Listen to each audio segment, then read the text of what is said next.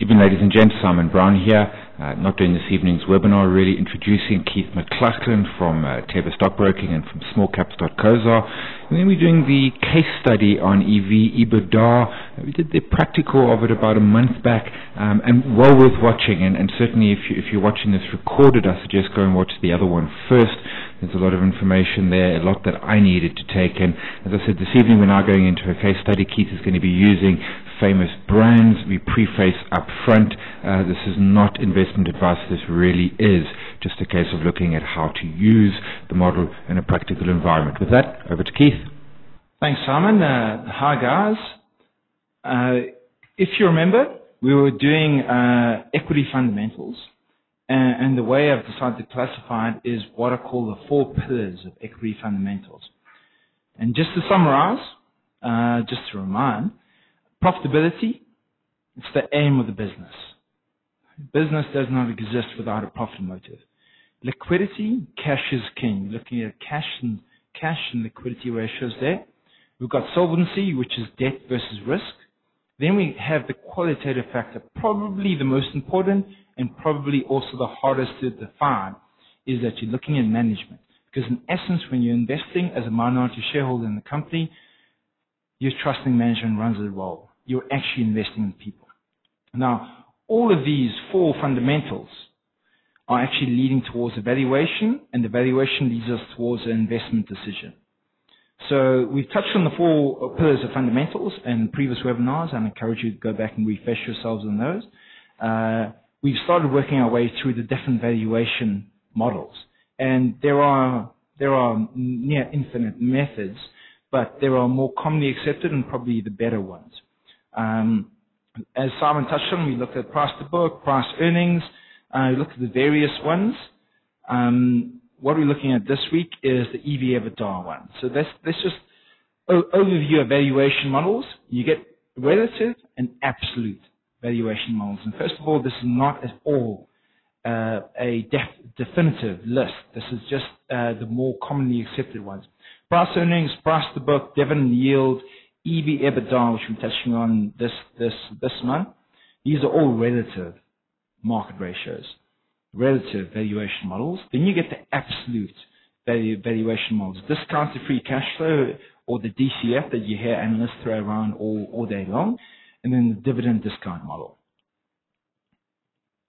Let's jump straight into EBITDA, and I encourage you also to look at last month's webinar. We touch on the theory.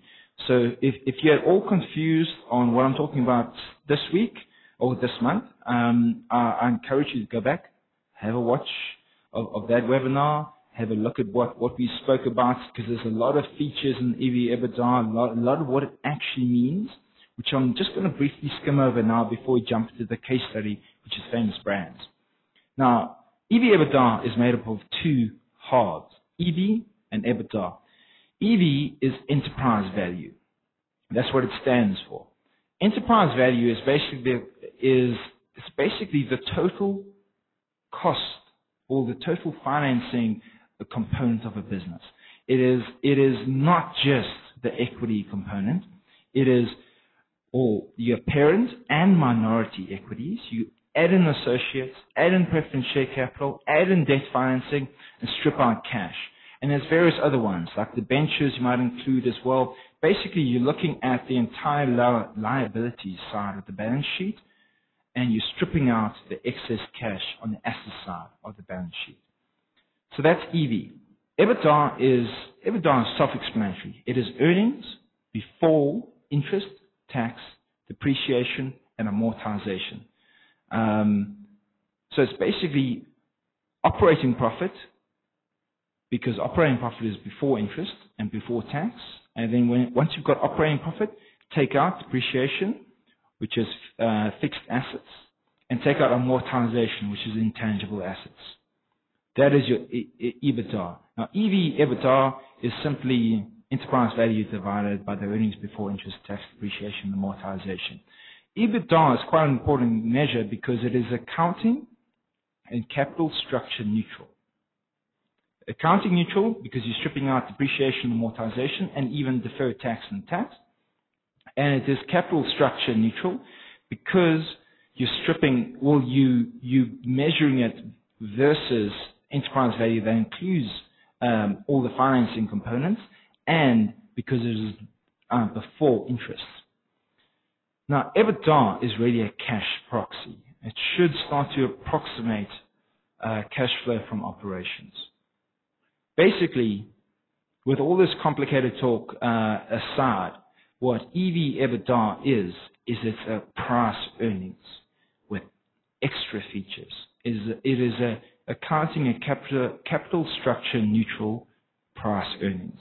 That is probably the best way to remember it. So the case study this month is Famous Brands to apply EV/EBITDA. The share code for Famous Brands is FBR. Famous Brands is a franchise of multiple brands. They're backwardly integrated with manufacturing concern. They've got Steers, Wimpy, Mug and Bean. It goes on and on and on. But most of these brands you will know. And in fact, this company most of you guys will know. Their market cap is 4.9 billion. And I need to emphasize upfront that this is a case study. We will analyze Famous Brands via the EV/EBITDA model only. Even as good as the EV/EBITDA model is, it has shortcomings. This is not investment advice. This is only an educational case study. Let me say that again. This is only an educational case study. Jumping forward, now Famous Brands, one of the ways you can measure EV/EBITDA is versus itself, the historical average of the entire company, the entire share going backwards. So what I've done here in the background with this chart is I've calculated Famous Brands EV/EBITDA going all the way back about 5 years to 2006. Now you can go back as far as possible. And the further you go back, the better. The further you go back, also the more work. This is once again an illustrative example. Famous Brands EV/EBITDA history. You can see it fluctuating a lot, like it should. It is a floating asset on stock market trading. But what is perhaps more important is that over this entire period, the business model hasn't changed. So what we're seeing that, what we can take from that is that the average is quite important. Mean reversion is a reality in most markets. And we've seen post-credit crisis, everyone was concerned about consumer spending. Now fast food and quick service restaurants and the like is all consumer spending. So you saw Famous Brands come off quite a bit.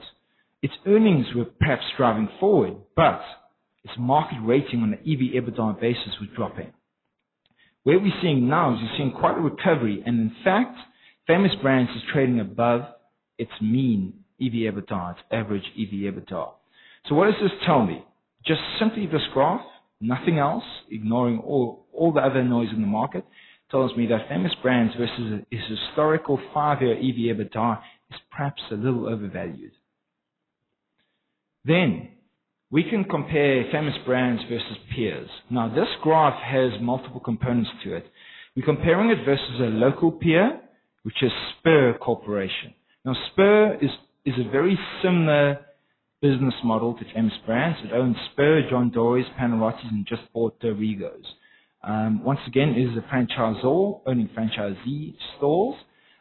It is partially backwardly integrated.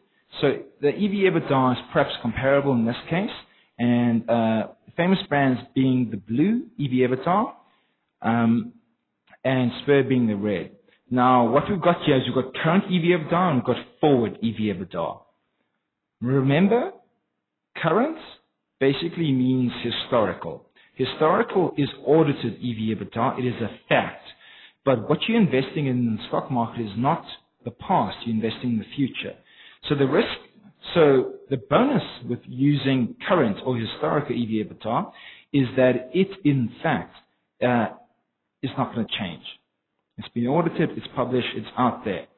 But your risk is it's irrelevant because the future is more important. So, and then touching on forward, you're using forecasts for forward. Now, forward EV/EBITDA is much more applicable to investing, but it includes what we call forecast risk. Forecast risk is that you could be wrong.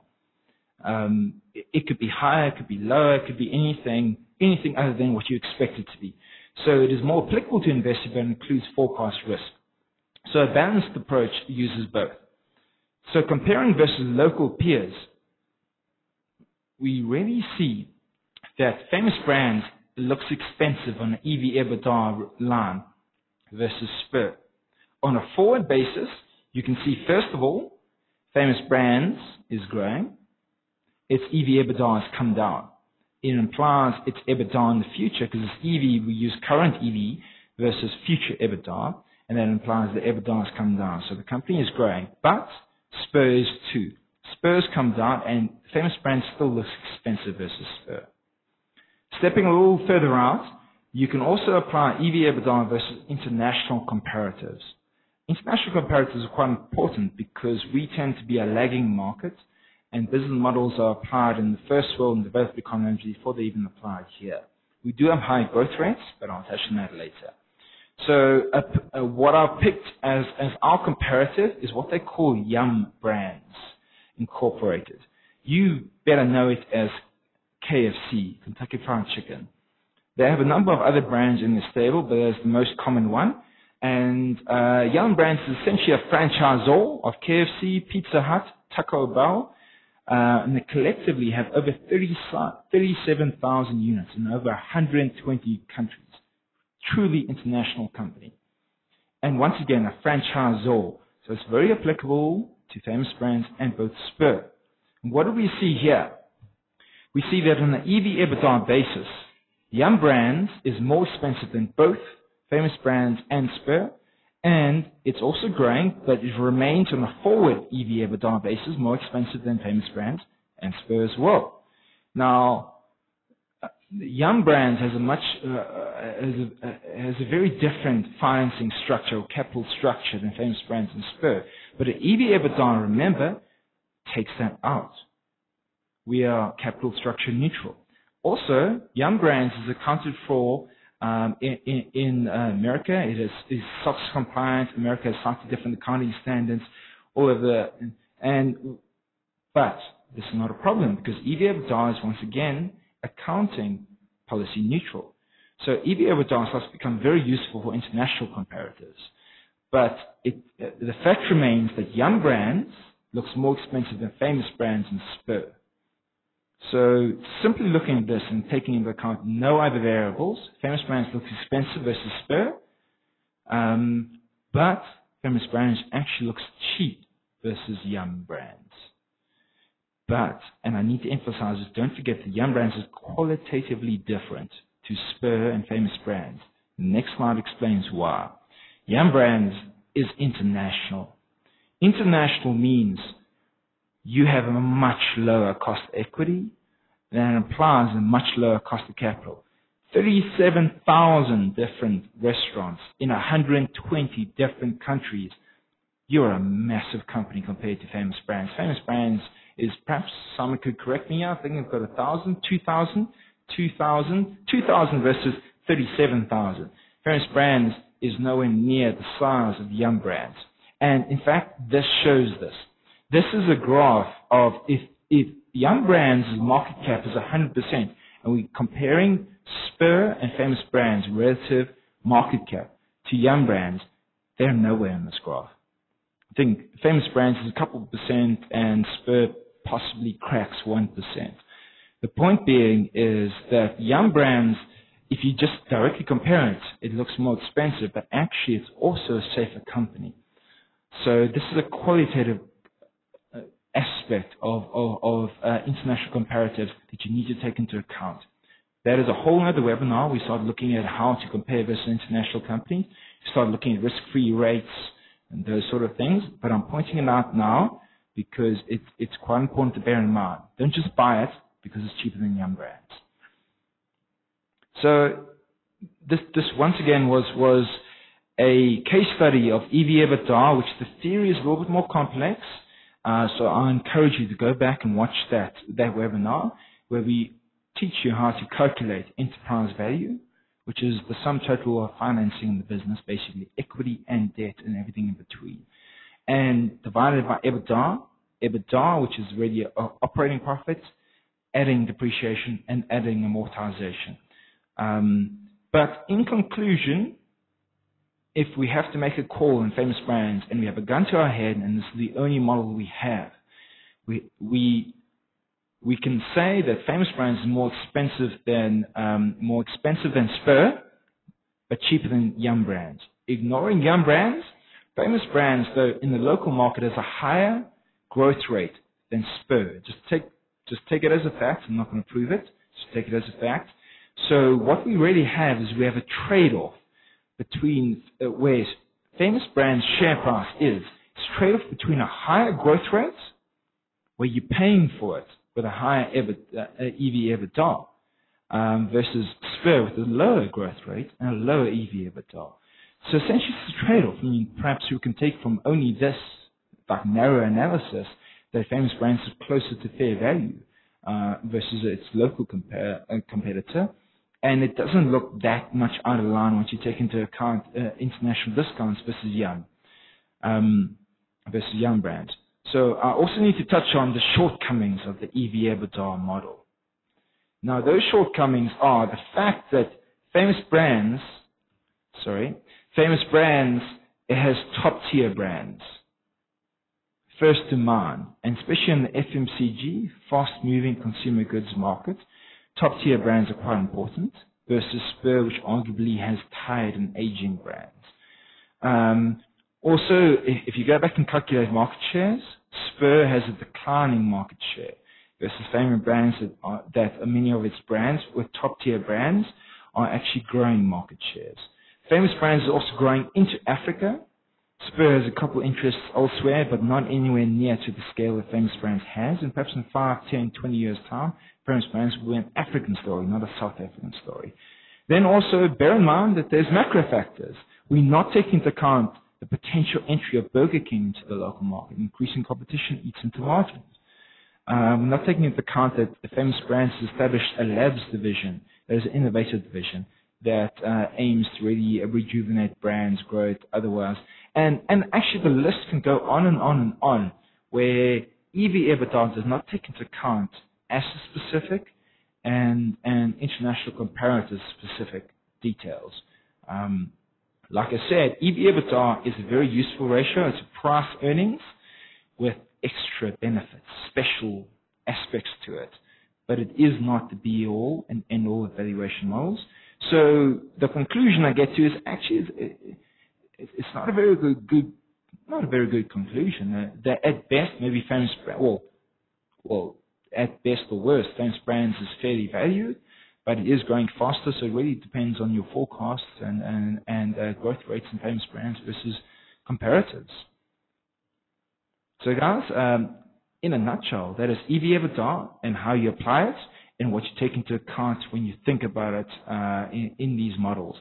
I still think you have to use an arsenal, an entire portfolio of valuation models and valuation tools to understand the business in conjunction with the four pillars of fundamentals: profitability, solvency, liquidity, and management. But we're opening to questions, so guys, anything out there? Thanks, Keith. If you got questions, put them in your text box. Thanks, Keith. If you've got questions, folks, put them in your text box, which is there. We'll pick up the questions as they go. The text box in the GoToWebinar application. A question that came from Steve, already been answered by you, Keith. Needs more methodologies. Don't just use one. Short answer, yes. And just to reiterate what Keith said, not advice, and a bigger disclaimer, I own Famous Brands. Do you still own as well? I still own Famous Brands as well. And this is quite easy. Both Keith and I publish our portfolios. Go to smallcaps.co.za for Keith's portfolio and simonbrown.co.za for my portfolio. We keep it nice and clean so everyone can, so there's no sort of gray areas as to what we own. Another question that came through from Susan, a bit of a question/statement. She says, yeah, and this came as you were talking, Keith, Yum more expensive as it's global. And she says, in global stocks, perhaps higher valuations, witness the foreign buying of our retailers, where local guys say it's too expensive. And I agree. I interview asset managers. I can't find a single asset manager buying our local retailers, but somebody's buying them because they're going higher. So maybe foreigners look at our stocks and say they're cheap. Maybe that's part of an international premium, notwithstanding 37,000 stores. Well, there's two aspects to that. The first of all is that, just an interesting factoid, the most bought and sold stocks on the JSE by foreign investors is gold stocks and retailers. And now, when you're sitting in New York or Beijing or wherever you're running your hedge fund from, what do you view South Africa as? And the international perception of South Africa is it is a mining company and it's a gold. It is a mining economy and it's a gold economy. So we've got liquid gold stocks here, so they're trading in and out of them. And the second thing is what is South Africa? It is a consumption point in Africa, the entry point into Africa for Africans. I mean, the true African growth story is actually increasing consumption. So the retail stocks are your proxy into that. Notwithstanding things on Twitter today that we will be third behind Nigeria and Egypt by 2050. Another question coming through again from Simpiwe. He says your risk, as you allude to, Keith, is forward expectations. Obviously, that's difficult. Is there a way that we can reduce this risk? That's a good question. It's a great question. Well, I go back to the four fundamentals. If you've done you see, before you even touch a valuation model, you should have looked at, and in depth, the four pillars or fundamentals of equities. You should have looked at the profitability of famous brands, Spur, Yum, the solvency, liquidity, and the quality of management and strategy, the qualitative aspects coming out of those companies.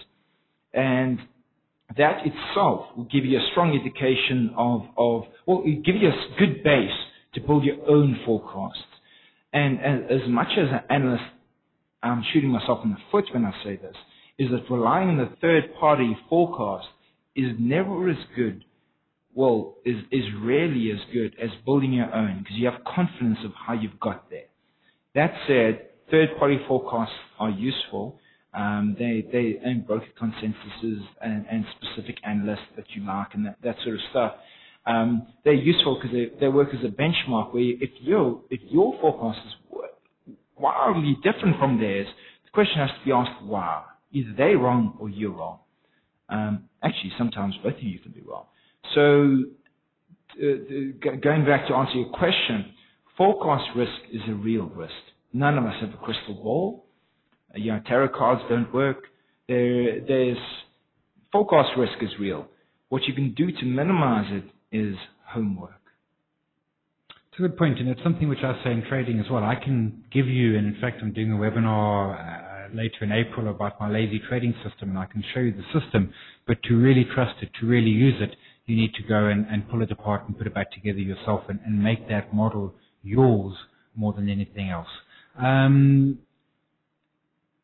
Craig is saying more detail on EV, EBITDA. Craig, that really is the earlier video.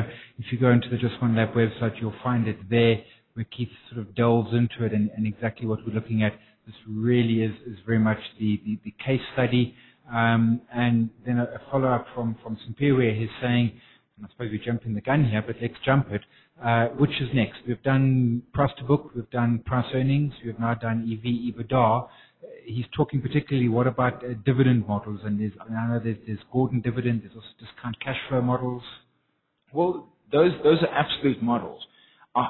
What I was thinking for the next one, and someone has to agree on that because it's still a little up in the air, is I'd like to do, because there's a lot of relative models.